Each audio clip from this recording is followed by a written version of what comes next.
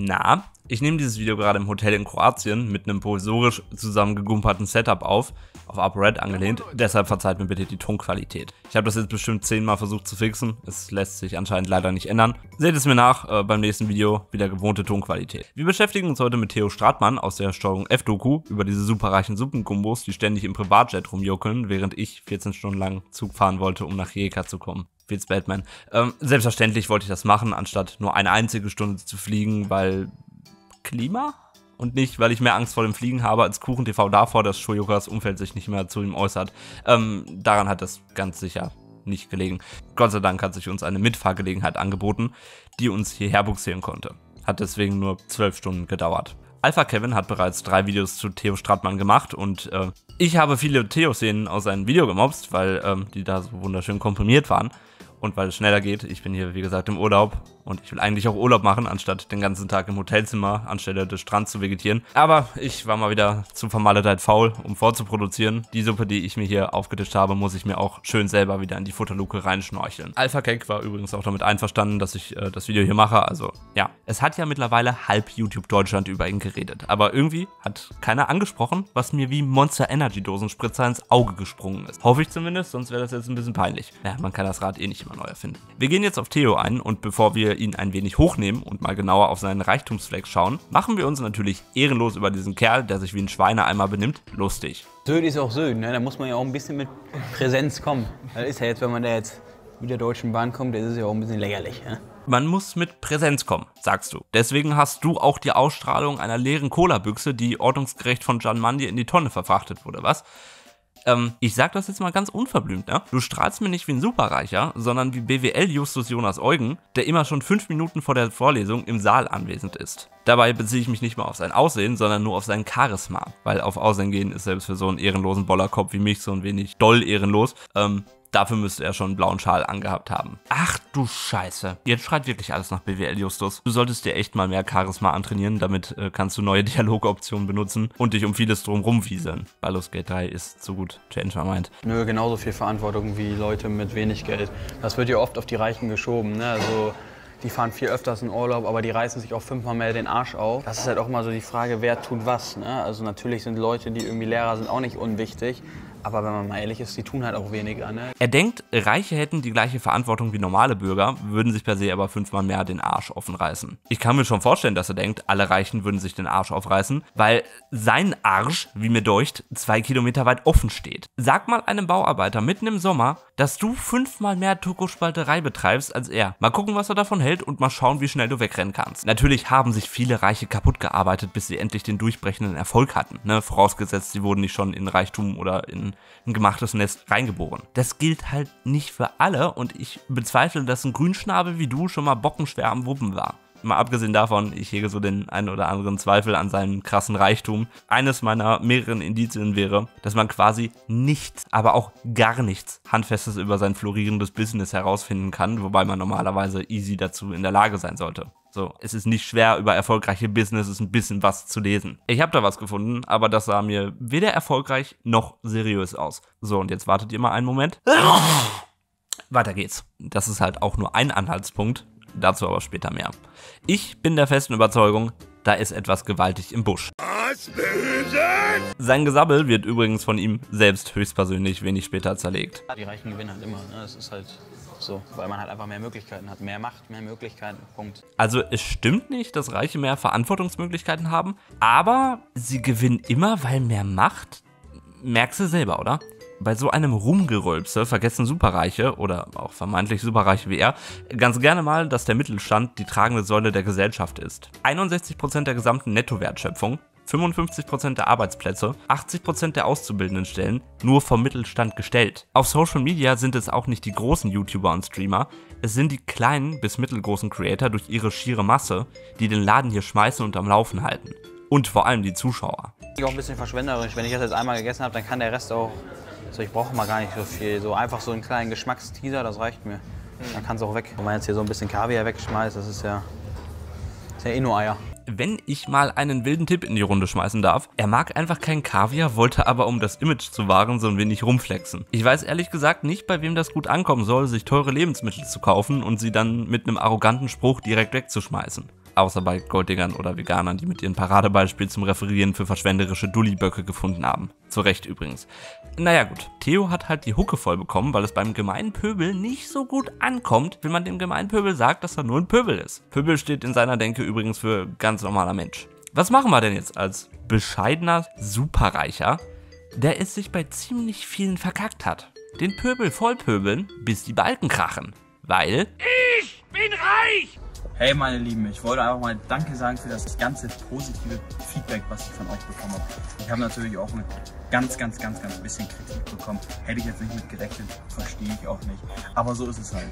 Und darauf will ich halt auch mal gerne eingehen. Ich will auch mal was Gutes für die Umwelt machen, deshalb gebe ich heute mal was zurück und dachte, ich gieße mal meine Blumen, obwohl es schon geregnet hat. Theo, das sind die Blumen im Stadtpark Oldenburg. Ich will dir die Illusion jetzt nicht nehmen, aber das sind nicht deine Blumen, du Dulli. Den Hinteren auch nicht vergessen. Darauf noch einen Schluck. Der Zappel-Philipp hampelt mit seiner Pulle rum und schüttelt sie, als gäbe es kein Morgen mehr. Und es bildet sich null Schaum, auch beim Kippen nicht. Ich habe gerade bei diesem Frame nochmal genau hingeguckt. Ich würde 2000 € drauf wetten, dass das kein Dom Perignon Champagner ist. Also bisschen peinlich, wenn man flexen will, aber dann sowas abzieht. Jung, Champagner ist perlig. Habt ihr da auch nur eine einzige Bubble drin gesehen? So sieht es aus, wenn man Champagner schüttelt. Aber es gibt ja auch noch eine Einschenkszene. Quasi als Antwort auf die Kritik, warum er denn so verschwenderisch mit dem Champagner umgeht. Gucken wir mal. Hey, es haben sich mega viele darüber aufgeregt. Ey, Theo, du bist verschwenderisch, du gießt deine Blumen mit Champagner. Und darauf wollte ich einfach mal eine kleine Stufe runterfahren und mir einfach mal ein schönes Gläschen auf den Freitag einschenken.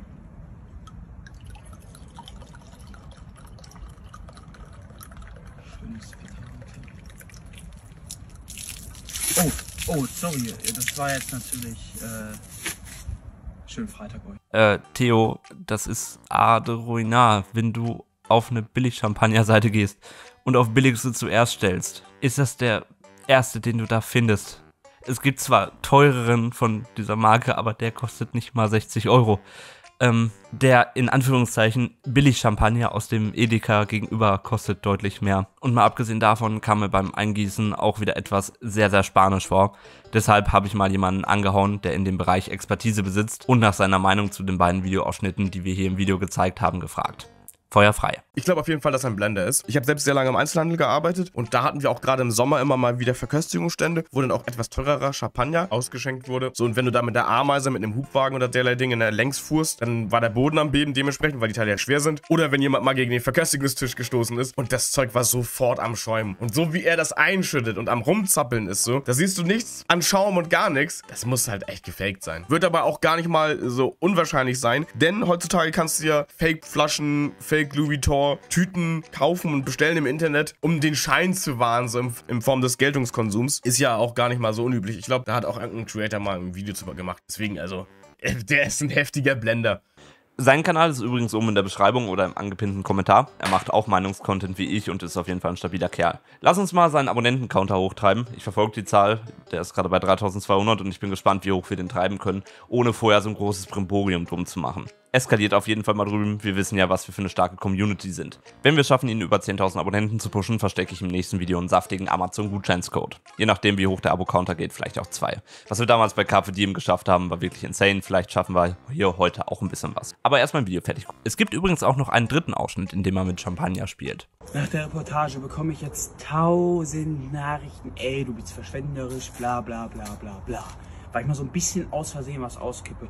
Und da bekomme ich Kommentare, wirklich. Da fange sogar ich an zu zittern. Und das ist scheiße, wenn man so anfängt zu zittern. Das ist doch scheiße, dann lässt man mal was fallen. Wir haben das Flussverhalten von Champagner besprochen. Theo, ich persönlich kaufe dir das alles nicht ab. Und wenn man dreimal mit Champagner flext und das halt in die Leere geht, wie ich beim Isaac-Spielen vor dem Delirium-Fight, und du mit deinen Blumen angibst, die aber eigentlich die vom Stadtpark Oldenburg sind, weiß ich nicht, Bro. Sollte das alles fake gewesen sein? Eigentlich eh besser, weil sonst wird die Blume nachher noch besoffen und pöbelt andere Leute um. Es gab aber eine einzige Szene, in der das Blubbergetränk tatsächlich echt war. Und die schauen wir uns an. Ihr Pfennigfüchse. Heute habe ich mal meine Spendierhosen an. Der eine Bulle sagt Taschen leer, der andere muss lachen. Weißt du, was ich euch jetzt mal zeige? Das hört ihr mit eurer Freeway-Cola nicht wirklich hier. Mal so ein richtig schönes Geräusch. Warte mal. Hört ihr das? So duschen die Reichen, ihr Pfandflaschensammler, könnt ihr mitnehmen. Erinnert ihr euch, dass ich vorhin von Edeka Billig-Champagner geredet habe? Das gerade war der billigste von den billigsten bei Edeka. Schenke ich dir? Der war auf jeden Fall echt. Aber da sah man auch wunderbar, was passiert, wenn man eben mit so einer Pulle rumampelt. Dass der gerade echt war, bestärkt irgendwie so ein bisschen meine Vermutung, dass da bei den anderen rumgefuscht wurde. Weil darum zeigt er nur beim billigsten von den billigen, wie er ihn öffnet. Und warum verhält sich der extrem teure Dompi halt eher wie Wasser? So, beantwortet euch die Frage selber. Ganz nach dem Charakteristischen, habe ich was vorzuzeigen, zeige ich es auch. Und mal so komplett am Rande. Wie peinlich ist es bitte als Superreicher mit einem 40-Euro-Getränk zu flexen? Zu guter Letzt wurde Theo der Backlash für sein Geflexe zu viel und er macht auf Hauruck angelehnt die Goldmedaille im Rudern. Ich meine, es war ja auch überhaupt nicht abzusehen, dass arrogantes Verhalten, wenn es nicht mit Peak-Level-Humor gespickt ist, sondern stumpf, guck mal, was ich hab, mäßig abläuft, nicht gut ankommt. Und selbst sein Geflexe war scheinbar nur Geblende. Was kann der Kerl eigentlich? Weil die polarisieren wollen. Ich bin auch der Meinung, dass man was beim Klima tun muss, alles Mögliche. Ich bin keiner, der Politik studiert hat oder da in dem Bereich ganz tief mit drin ist, aber dass wir da vielleicht mal was anpacken müssen, ist ganz, ganz klar. Deswegen bin ich vielleicht auch ein bisschen am Polarisieren bewusst gewesen, um das Ganze mal ein bisschen aufzuwirbeln. Du fliegst also nur Privatjet, übrigens schick mir mal bitte, sagen wir 5 Privatjet-Rechnungen, die über dich laufen, dann lösche ich dieses Video hier und schicke dir eine Entschuldigung samt Dom Perignon-Flasche zu. Was hältst du davon, hä? Dann darfst du auch deine Blumen damit gießen, aber dieses Mal bitte auch wirklich deine, ne? Ich bin kurz abgekommen.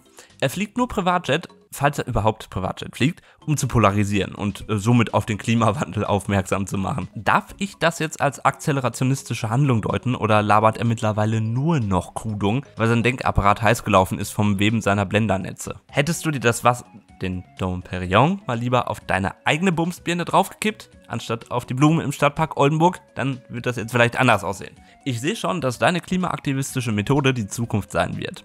Bald klebt sich Edward mit den schweren Händen, nämlich nicht mehr auf dem Asphalt, sondern im nächsten selbstgebuchten Privatjet fest.